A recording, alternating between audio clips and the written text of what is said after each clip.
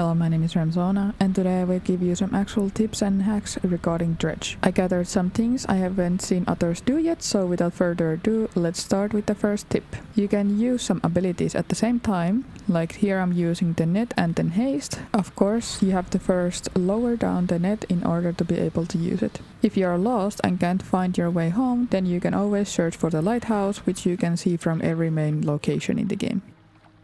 So if you are an achievement hunter like me and want to gather all the achievements, I suggest that you do two things from the start. Always have a net equipped so you can gather fishes for the tangled in this web achievement. Same goes with the trapped in this walls achievement. Always have some crab pots equipped, that way you can also have endless money source.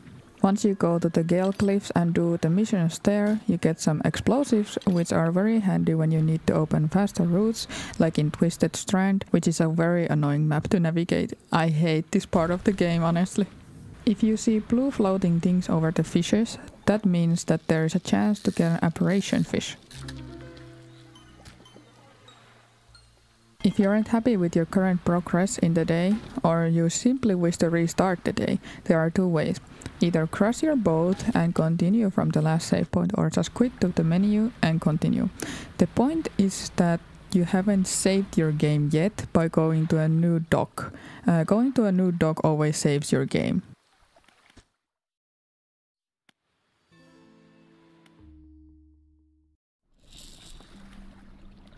You need parts in order to upgrade your boat. You can find parts near shallow areas or broken ships. Occasionally you can find research parts as well from these.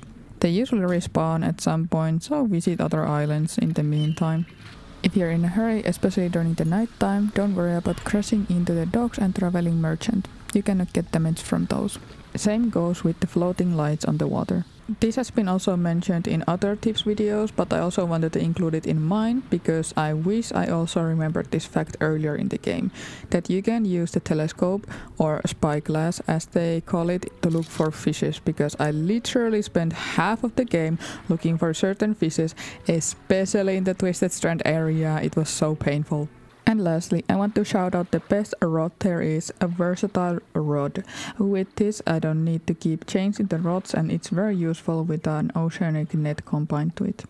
This was a bit different video from my usual content, but I really enjoyed Dredge and wanted to share some tips, tricks and hacks for it. Please continue to support small creators like the amazing developers of this game, and small creators like me, for example, by liking, commenting and subscribing to my channel. Thank you, Ram out.